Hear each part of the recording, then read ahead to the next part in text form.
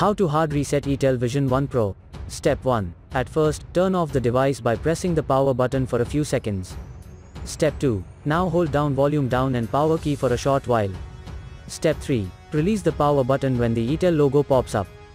For further detailed guide, please check the link in the description. There you will find further steps on how to hard reset your smartphone.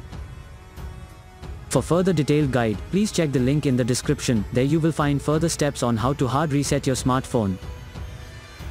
For further detailed guide, please check the link in the description. There you will find further steps on how to hard reset your smartphone.